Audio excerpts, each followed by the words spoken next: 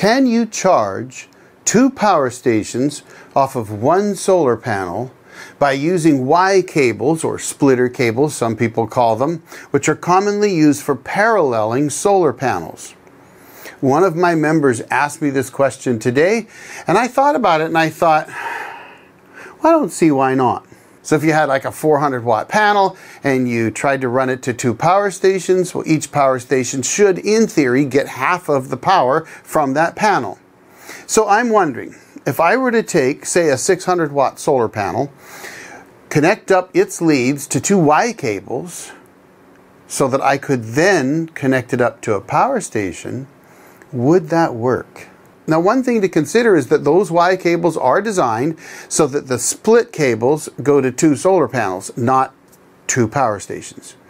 So I'm going to have to take a look at the cables I have and see, can I connect them up in reverse and take that solar panel and split it going out the other way to give me 2 separate leads going to 2 separate solar panels. Can it be done? Let's go find out, folks. So I've got a cable here from my Opus Mega 1. It's got the Anderson connection on it. And we want to go to positive. So we're going to want one of those guys on this end. And then on the other end, we're going to want to go to negative. So it's going to be backwards. So let's do this one first.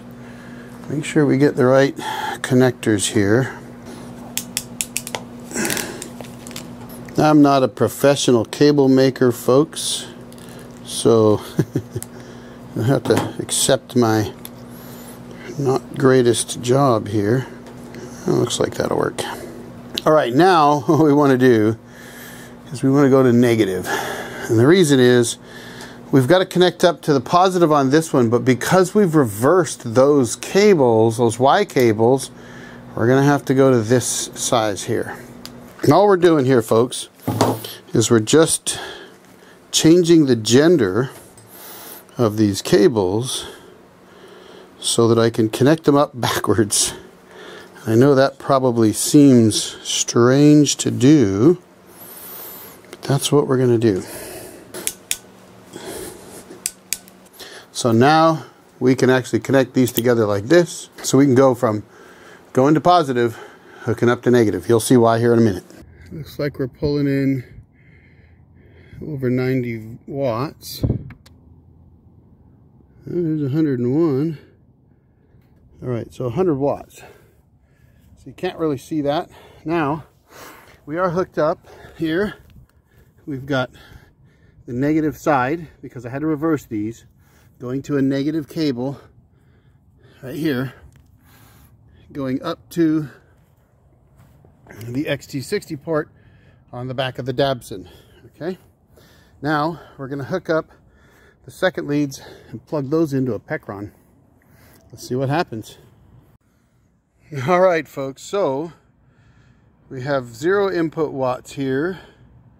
I've got 80 watts on the other one. Oh, look, 36, 99. The sky is not cooperating real well. There you go. You see that? 49, 57. Okay, that's your incoming power. Trying to get this lighting, folks, is terrible. Oh, look at that, 27 watts. And when we do that over there, there's 50. I'm trying to see if I can make this screen go a little brighter, but I'm seeing 59 right now. Look at that. Can you see that? We had 100 there a second ago. So we're getting, we're actually splitting it. You know, I've got 52 right now over here, 67 over there. So we're splitting it. It does work. The light is kind of terrible. It's cloudy. That's a 600 watt panel. So I would imagine we should be able to get a couple hundred watts out of it. So let's see what happens. There's 31. Over here we got 98. So if I unplug this, let's see what happens now. There's 98. 113 total there. I'll put this back in over here. 125 here. There we go.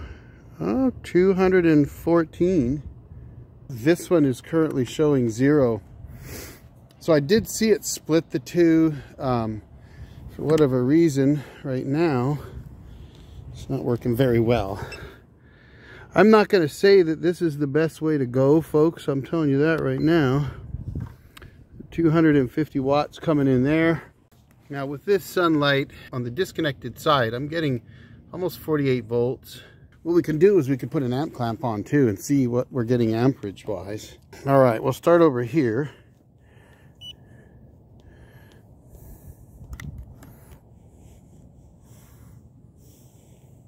Got 4 amps, 4.9. It's going up, sun's coming out a little bit. Okay. So it's like it's one is taking priority over the other one. This one right now is only showing next to nothing here. Well, folks, there you have it. Can you split a solar panel and charge 2 power stations at the same time? I think you can.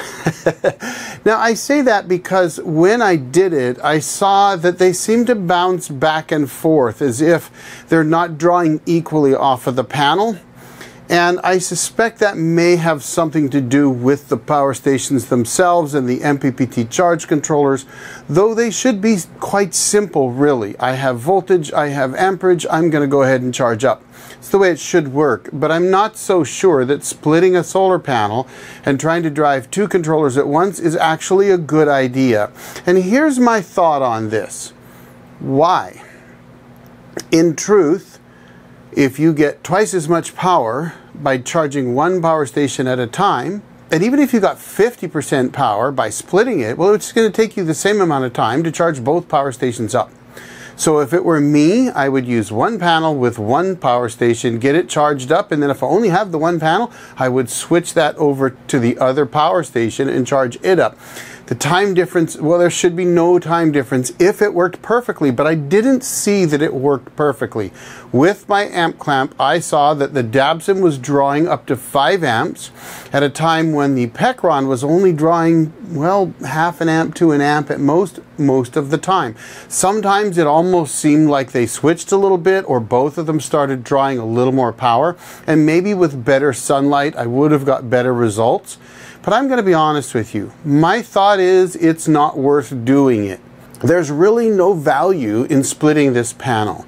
The reality is that you could just charge up each power station separately and do it just as fast as if you could split the panel 50-50. And of course, the best option, 2 solar panels, 1 for each power station. And I want to thank Terrell for making the suggestion. Thank you very much for that. It was kind of a fun experiment to do, and I thought it would work, but I also thought, I'm not sure that it's a good idea. So now we know whether you can do it or not. So thank you, Terrell, for that.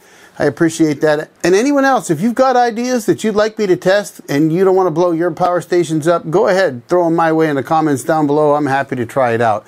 Thanks again, and thanks to all my members. I really appreciate your support. Folks, I'm going to drop another video right over here just for you to check out. Thanks for watching. I really appreciate it. The Old Jarhead out.